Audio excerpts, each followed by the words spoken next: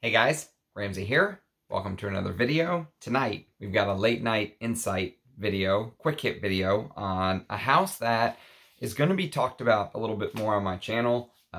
If you watched my live stream today, I did a couple unboxings, and one of them was from a friend, a perfume god person that wants to remain anonymous, and so he shall, or she shall. And what he or she sent me was this. And this is a couple Ducitas. So we've got Oud Infini, and we have her newest fragrance called Montri. And you can see the guy sitting there with the woods in the background, sitting at his desk, working on something extremely important. And of course, Oud Infini with its animalic civet touches and rose, and of course, oud. And she famously uses real oud. So, you know, these will be talked about on the channel very soon.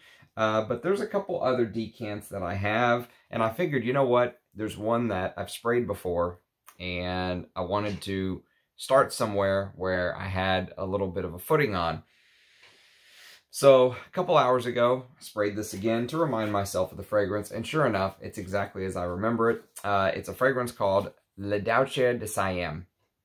Now, with all of her fragrances, there is usually a poem that comes with them. The poem for Douceur de Siam is, "The twilight hour comes. Even my grief is swept away by the anonymity of life. The twilight hour comes. Even my grief is swept away by the anonymity of life." Very interesting. And you can see right here that there's a little drawing, a little shout out to Thailand, if you will. And you know, I'll read you the blurb eventually. We'll get to that. But first, I want to kind of give you the opening of it because it's a very interesting fragrance. Let's go through the notes real quick, and then I'll kind of give you my 2 cents on what I think, because it is a good fragrance. It's very enjoyable. And it came out in 2017, and it's classified as a floral spicy fragrance. 100 mils is 220 euros.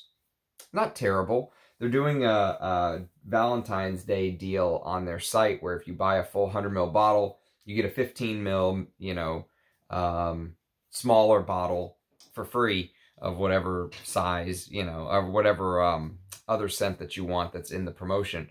So, you know, it's not the most expensive niche house.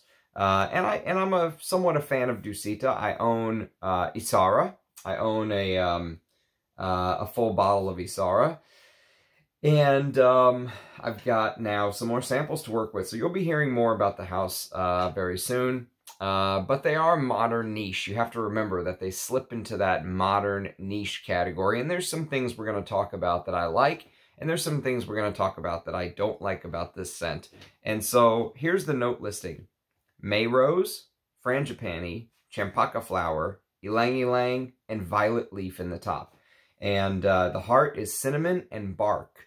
Or actually what they call a... they call it a Thai chalud bark. Never heard of it.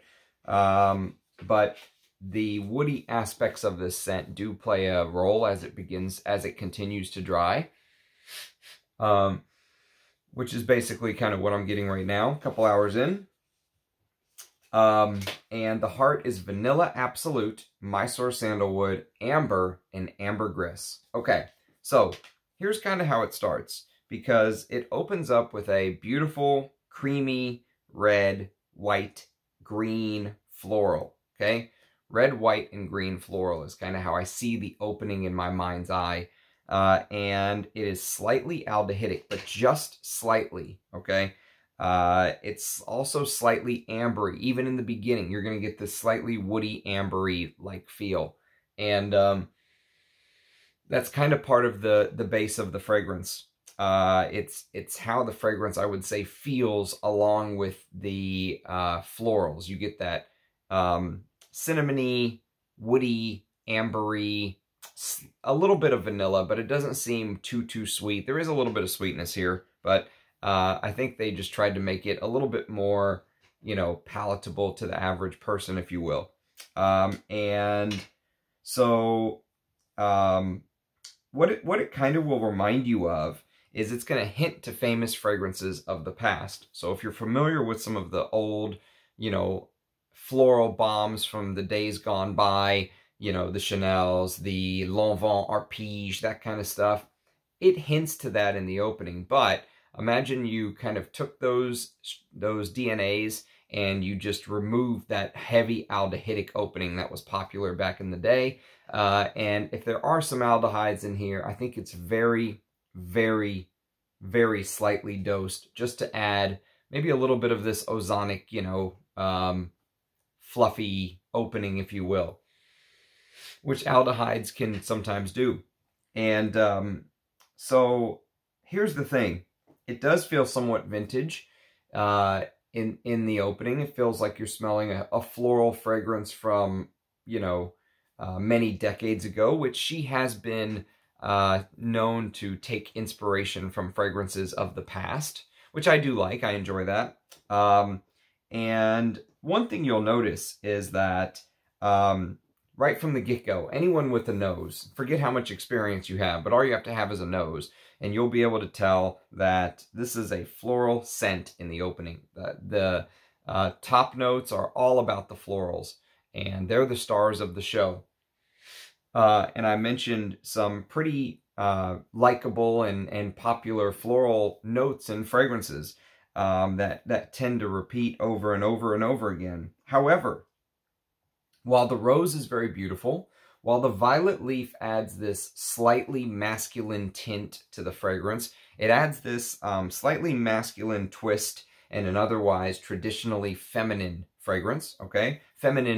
Traditionally feminine targeted fragrance. Doesn't mean that a man could not wear this. This is easily unisex, but I do think it leans feminine, if that makes sense, traditionally. Although there's many men that love wearing florals, and there's absolutely nothing wrong with that. So I've kind of given up on the whole feminine, masculine, how it's targeted. Seems like a lot of marketing to me. So traditionally feminine fragrance, if you will. But there's a flower that kind of stands out above the rest, okay? So to me, the champaka flower is the note that kind of stands out above the rest in Dusita's La Douceur de Siam. And there are actually very few fragrances in my collection that have that champaka flower note. There's a fragrance, there's a couple of them that I'll kind of mention, but there's one called Roja's Oligarch that has that champaka flower note, although there's seems like 100 notes in that fragrance, so that's one of many, many notes. I haven't had a chance to smell, many of the heavy champaka bombs, if you will, the ones that are extremely famous for champaka, but I know a little bit about the flower. And what I know is that champaka usually gives this very penetrating, rich aroma that will give you hints of things like dry tea. Think of dry, brittle tea. And spices. Think of hay and spices in the autumn, right? That kind of feel. And when you mix it with cinnamon, now you're kind of getting an idea of what the fragrance really smells like. Hopefully that gives you kind of an idea in your mind's eye if you've never smelled this. Champaka can be very dry, and it can be a very pungent flower. And there is this naturally musky side to the flower. So when you smell it, even though you're smelling everything that I mentioned, you're also smelling this musky feel, which blends nice because there's no musk in this fragrance. So it kind of blends with the amber and the vanilla and the Mysore sandalwood and stuff like that. And if you remember in the opening, I mentioned that, imagine there's a slight hit of aldehydes, right? And when you continue to kind of work your way through the fragrance, you can't help but wonder, is it aldehydes or is it ambergris that I'm smelling that gives it that, pizzazz, that sun sparkling off the water type feel, because there is ambergris in the base. And it would be very easy to think that some of those ambergris notes, those materials, is giving it a little bit of sparkle rather than the aldehydes. But it gives the same effect. It gives this slightly aldehydic, you know, feel, if you will. And so like I said, I haven't smelled the famous Tom Ford Champaka Absolute, which many people hail as like the greatest Champaka fragrance. I've never smelled it. I haven't smelled anything like that. However, I do have a fragrance in my collection that I would consider to be maybe the epicenter of the Champaka. If you want to know what Champaka smells like, you really can't do much better than this. This is thanks to my good friend, Russian Adam, and this is an attar. This is one of his attars that he recently put out, and this one is actually called Champa. It's called Champa attar, and it's basically Champaka in sandalwood, and that's it. It seems very simple, but I actually put some on my right wrist right here, and I've been kind of enjoying it, reminding myself of it. Champaka also has this, I forgot to mention, Champaka also has this fruity side to it. Slightly fruity, almost like dried fruits. So I mentioned dried tea, dry hay, you know, and I really feel like when as I'm getting to know the DNA of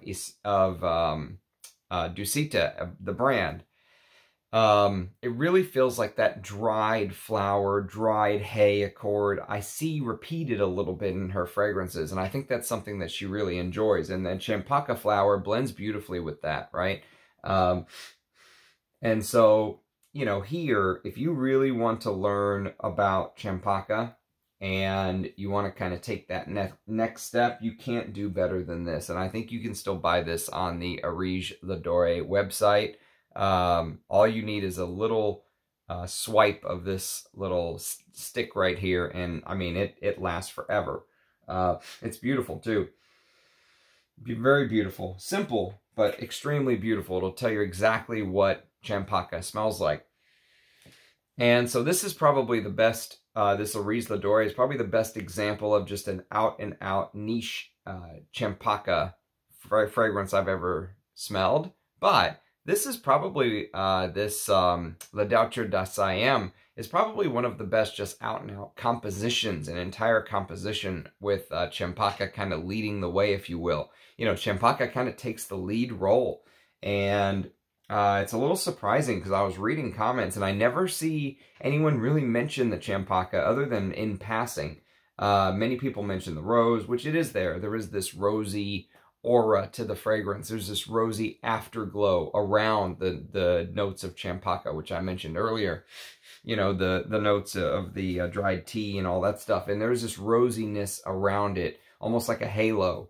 And many people pick that out, but very few people, I think, realize the depths at which the Champaka flower kind of play the leading tune here. They play the lead fiddle.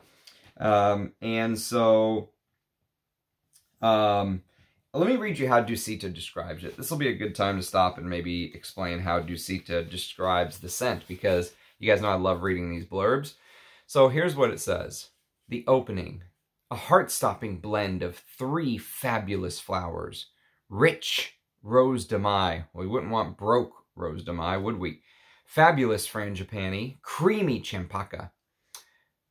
Uplifting green notes of carnation are blended by the balsamic sweetness of ylang ylang extra and violet leaf. Excuse me whilst I hydrate.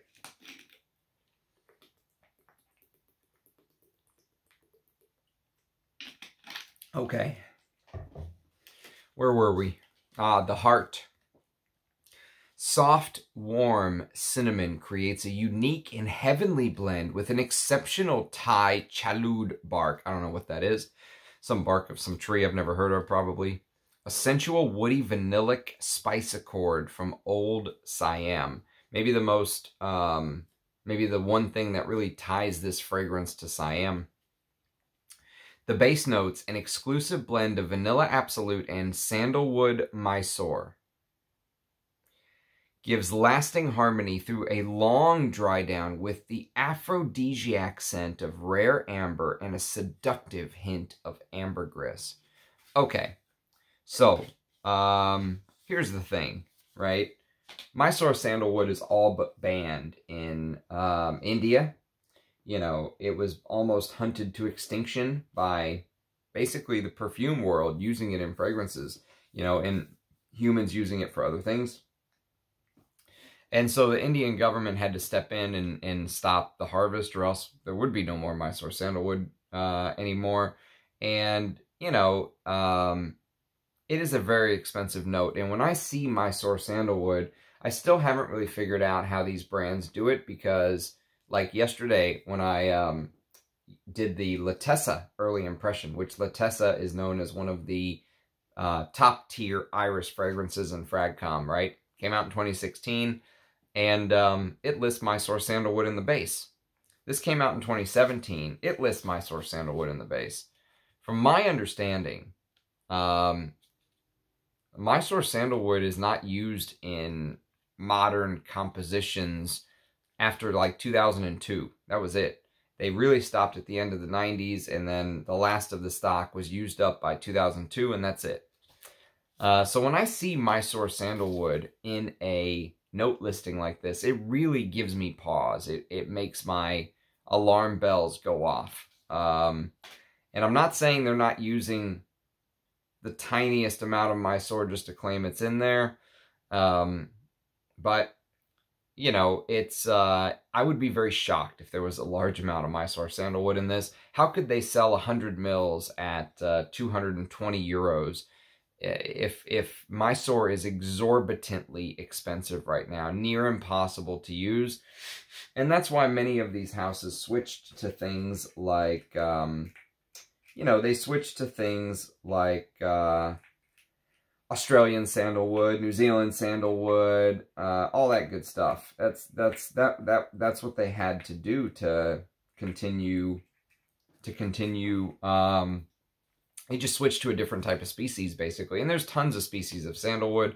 And the thing that's interesting to me is they're always beautiful. I mean, very few sandalwoods have I ever smelled that are bad.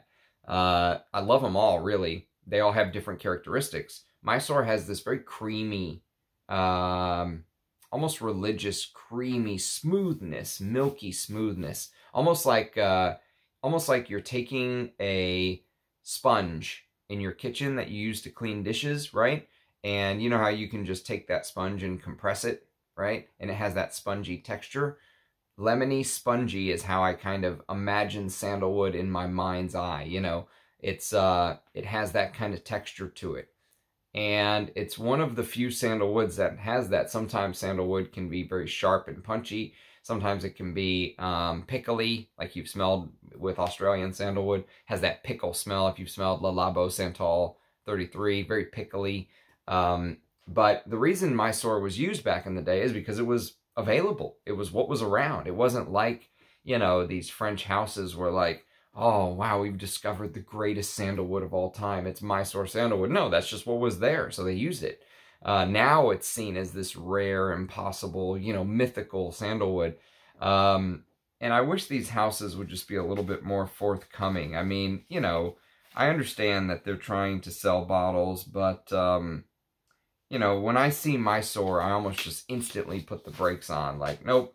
It's it just doesn't seem logical that they're using large amounts of Mysore sandalwood in the base. And, you know, I'm not saying there's not Mysore in here, because maybe there is. But my guess is kind of like some of these houses when they use oud, and they put just enough so legally they can say they use oud, you know? That's kind of what I imagine when I read something like Mysore in a Dusita fragrance, right? Now, if it's Russian Adam, and he's making 100 bottles for the entire world, and that's it, yeah, sure. You know, it's possible that he got his hands on some vintage Mysore or something like that, right? That's very rare, very limited quantity. It's a one-time run, and that's it. But these fragrances that are just made year after year after year after year after year after year, I don't know. It just, it it challenges what I know about Mysore sandalwood. So that's one thing that kind of put me off a little bit. But let's get to the name, because interestingly enough, La Douceur de Siam, whenever I saw this, I was expecting, see, Siam, if you know anything about benzoin, I was trying to see if I had my benzoin. Yes, I do. It's right here. So here's the benzoin that Russian Adam sent to me a while ago. And if you actually take a look at when I open it. Look how sticky this is. I can't even open it. It's like sealed shut. Ah, fuck. I don't want to break it. Ah, there we go. Yeah. You can kind of see the lines coming up right there, but I popped it open pretty fast. But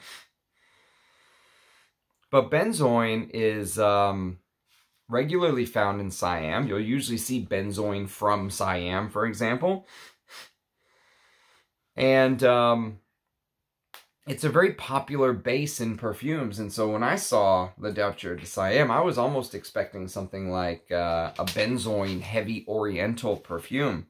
And instead, what you get is this floral accord with Champaka leading the way. Like I said, Champaka leads the charge. And slightly rosy aura, slightly rosy outskirts, with this woody, ambery dry down, a little bit of vanilla, ambery dry down. And so the name kind of throws people off if you're expecting to get this big oriental with benzoin and all this stuff. It's not what this is, actually. And I guess that wood bark that she was talking about, that I keep forgetting the name of, this, the Thai chalud bark is kind of the connection to Siam, if you will. And so, you know, this is a composition that kind of goes its own way. Might surprise you a little bit. Is it good? Yes. Is it bottle worthy? No, I do not think it's bottle worthy, at least not for me. I could see how someone would say this is bottle worthy. For me, this is a no. This is a try, and I'm glad I got to try it, and I'm glad I got to do a video about it. I'm glad I got to put my 2 cents out there, but there's nothing special enough to grab me. Even with the Champaka, I can't say I really have this Champaka craving or anything like that. The fact that it's traditionally feminine makes it even harder of a buy for me. And I bought a unicorn fragrance today, which was fairly expensive. It was a fair price, though, but it was still fairly expensive. So, you know, spending another $200 on a bottle of this is just probably not smart. So, yes, this is a try, and I enjoy it. I like it. But I don't think I would pony up for a bottle. But I'm glad to get to try it. I'm glad to get to put my thoughts out there. We get to get the Dusita playlist going, if you will, right? And so, you know, now we're going to have our Dusita playlist, and we can continue to add to it. So, if you have experience with La Douceur de Siam, I would love to hear your thoughts. To the person who sent me this, thank you very much. You know who you are. I very much appreciate you sending stuff like this to me. It just allows me to talk about more and more fragrances that I just wouldn't be able to before. So, thank you very much. Much obliged. I'd love to hear your thoughts below. Do leave a comment. I usually don't say this, but do leave a like. You know, the likes get the algorithm going, and the algorithm get more people coming to the channel, and it's a cool little, you know, circle of life on YouTube, if you will. So I do appreciate it, although, you know, I hate it when people tell me to like a video. Like, if I like it, I'll like it on my own kind of thing, but I very much appreciate those of you who do and who support me and all that good stuff. It's been a lot of fun doing these. So thanks, everybody. Cheers, guys, and I'll catch you next time. Bye-bye.